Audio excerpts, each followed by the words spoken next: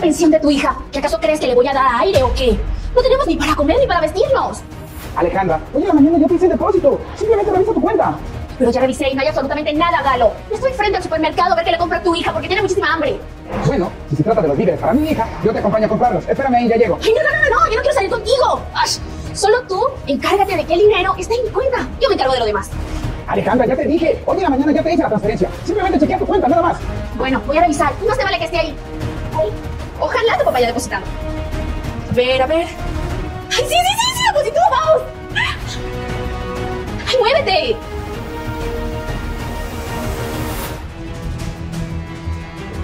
Buenas.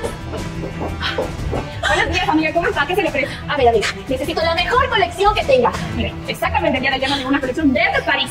Mire, esa Ay, no lo puedo creer, son hermosas. todos los colores, estos son con correíta. Este de acá son como un estilo para verano. Pero si usted quiere un poquito más formal, tenemos así. Ay, tenemos todos los colorcitos. Están hermosos. A ver, ay, estos me encantan. Estos tienen diamantes. Ay, no, están espectaculares. ¿Sabe qué? Me los llevo todos. Empáqueme toda la colección. Pero amiga, cada cosa está $80. Ay, querida, por plata no te preocupes, que plata es lo que me sobra. Está bien. Quería que le empaquen todos los pares. Mamá, ¿Qué quieres? quiero comer. Ay, comer, Damaris, pero si te acabo de dar galletas. Ay, mira eso, están hermosísimas. Mamá, dame dinero ¿Y dinero para qué? para comprarme unas galletas. Ay, a ver, Damaris, tienes rato molestándome, déjame comprar tranquila. A ver, mira, ¿por qué mejor no te vas abajo y juegas? Anda, ya te alcanzo. Ay, qué hermoso. Ay, no, esto es espectacular. Mira, ay, exactamente este par le iba a mostrar. Son 100% cuero. Y si usted paga en efectivo, le damos el 10% de descuento. ¿Qué le parece? Perfecto, ¿sabe qué? Empáqueme estas, también me las llevo. Tiene un valor de 150. Ay, amiga, ya le dije, por plata no se preocupe. Hoy me llegó un depósito y me voy a gastar todo el dinero en zapatos. Está bien. Tendría que dejar. ¿Listo? Ya le traigo ahora sí toditos mis zapatos. Pero rapidísimo que tengo que salir. Ay, no puede ser.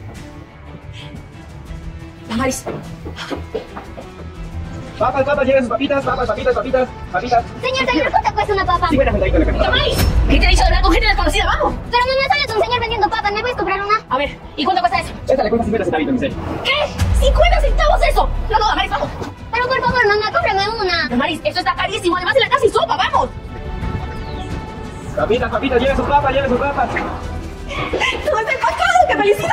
Listo, amiga. Salió un total de $500. Sí va a llevar todo, ¿verdad? Por supuesto que me voy a llevar todo. Ya le dije que no se preocupe por plata porque plata es lo que sobra. Muy bien. Aquí me va firmando el voucher de compra, por favor, y yo voy a pasar la tarjeta. Perfecto. ¡Ay, qué felicidad! Listo, amiga. Su tarjeta. Perfecto. Aquí están las compritas. Amiga, otra cosita. Para la próxima vez que venga, modelitos nuevos porque no me gusta repetir zapatos. Ya sabe, nosotros siempre estamos atentos a usted. Venga. ¡Ay, qué felicidad!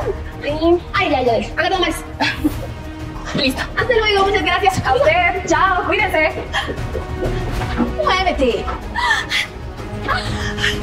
Por aquí.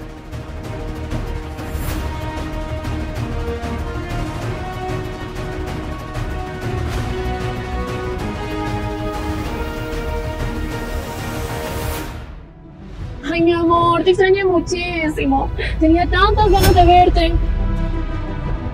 Ojalá pudiera decir lo mismo.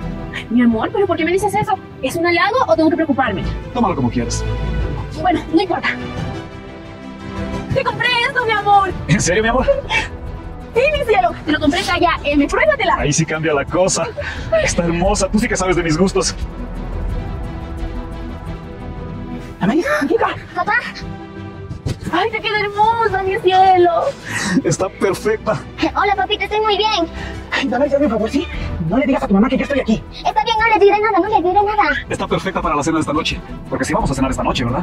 Claro que sí, mi vida. Claro que vamos a salir. Tú sabes que esto es un 50-50. Tú me pasas recogiendo y yo pago todo. Pero por favor, llévame contigo, por favor. Pero te recuerdo que en tus 50 incluye la gasolina para mi moto. Ay, todo lo que tú quieras, mi cielo. Todo te lo pago. Tranquila, hijita, tranquila. Mira, ahorita mismo no puedo llevarte contigo, pero... Espero que no estés pensando llevar a tu hijita porque su presencia me incomoda. Tú lo sabes. Sí, lo sé, mi cielo, lo sé. Tú tranquilo, yo me encargo de todo. Yo resuelvo. Algo veo, a alguien le pago para que la cuide. Si no, la dejo encerrada en la casa solo para salir contigo. Pero mañana voy a venir por ti, ¿sí? Pero ¿por qué mañana y no hoy? ¿Por qué? Ay, mijita, lo que pasa es que tu mamá está muy ocupada ahorita. Así que para eso voy a venir mañana por ti, ¿sí? Ay, bueno, mi amor, te tengo otra noticia. juez, voy a pedir que aumenten la pensión y así poderte comprar una moto más grande, mi cielo. ¿En serio? Mi amor, si tú haces eso, me haces el hombre más feliz de esta tierra, mi vida. Eres muy linda conmigo. Si tú eres feliz, mi amor, yo soy feliz. Sí, no. ¡Ah! ¡Damaris! ¿Qué te he dicho de hablar con desconocidos? ¡Muévete! ¡Damaris! Chao, chao. ¡Damaris! Vamos. Ay, mi amor, nos vemos mañana, mi cielo. Cuídate mucho. Vamos. Está hermosa. Esta sí que es una minita de oro.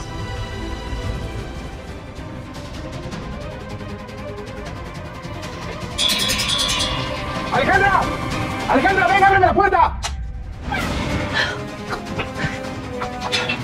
¿Se puede saber qué haces aquí? Vengo a ver a mi hija. Quiero llevarla al parque. Quiero jugar con ella. Quiero ser un buen padre. ¿A tu hija? Eso no se va a poder. Mira, Alejandra, sé que tú y yo tenemos un pasado, pero Damaris no tiene por qué pagar por nada de esto. Pues tal vez tú tienes razón, pero con lo poco que pasas de pensión, Galo, no mereces nada. ¿Lo poco? ¿Te parece poco $500 al mes? Mira, ¿sabes qué? Mejor lárgate o empieza a gritar. Papito, papito, ya vamos. ¿Es lo que ocasionas, Galo? Lárgate. Y prepárate porque voy a hablar con el juez. Estás acabado. Alejandra, no lo hagas. ¡Dame a mi hija, Alejandra! ¡Alejandra, no te la lleves! ¡Devuélveme a mi hija! ¡Alejandra! ¡Eso no es justo! ¡Alejandra! ¡Quiero ver a mi hija!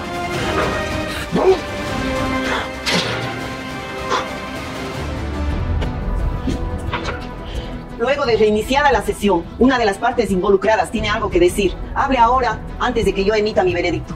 Yo, señora jueza, yo quiero hablar.